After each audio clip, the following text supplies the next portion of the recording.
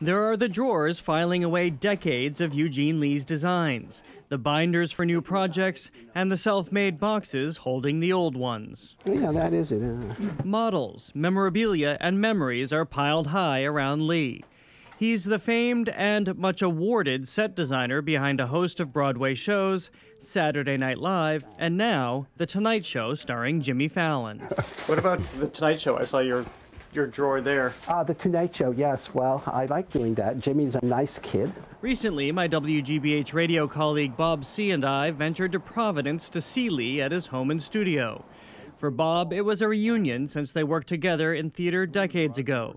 For me, it was a whirlwind tour with the restless, self-deprecating, and infectiously entertaining design master. So how many of these boxes do you have? Hundreds. I don't know why I'm saving them.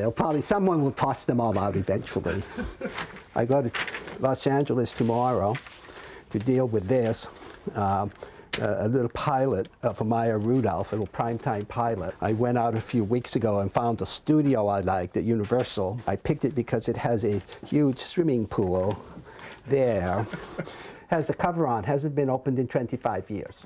And they said, we can't open it. We're very scared of it. You know, they're very scared of basements in Los Angeles. Inside his elaborately decorated home, filled with collections of all kinds, Lee reminisces. His big break, creating the enduring design for Saturday Night Live, was derived from his love of New York's grimier side. You know, New York at the time was really not in good shape. Subway cars were graffitied over, the Radio City Music Hall was empty, 42nd Street was filled with movie theaters and porn theaters. I kind of like that myself. That Disney stuff doesn't work with me. But anyway, so we use real materials, real brick, I like real things. Which he also used in his 1979 design of Sweeney Todd, which won Lee the second of his 3 Tonys. Oh, we took a lot of pieces from Sweeney Todd from here. In fact, most of Sweeney Todd came from, crumbling foundries around the state, because these real items, goes without saying, were very heavy. My favorite stagehands remind me of this from time to time. Lee says his design sensibility generally rises from the script itself. In Wicked, for which he won his 3rd Tony, he was inspired by the book's clock motif. I started looking at gears and stuff. It's like a real item, I mean, they're turning at different speeds, and then, we took a few clocks and did bad things to them. They always say I tossed it down the stairs, but I don't know if it's true. But whatever I did really bad things to the clocks. They never worked again.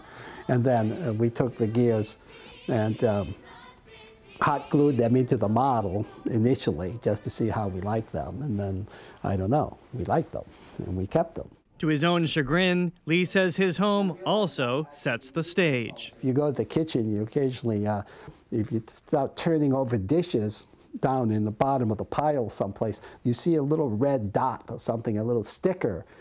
Kind of means it got on a set, So that's for your own catalog? That was just so it wouldn't get lost at the time, so hopefully it came back to you at the end.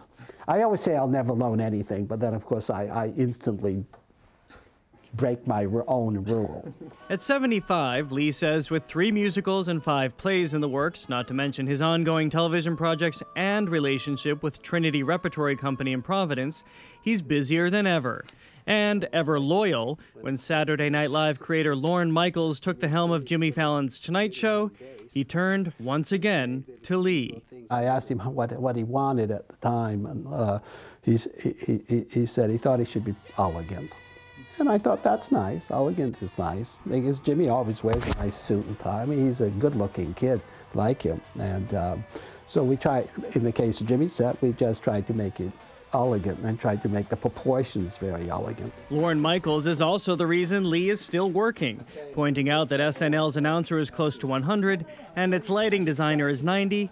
Michaels won't let him retire. I'm just a baby. I think it's better to be busy. I probably sometimes should say no to things. But I tend to say yes more than no. And I try to make it work out. Usually it works out somehow.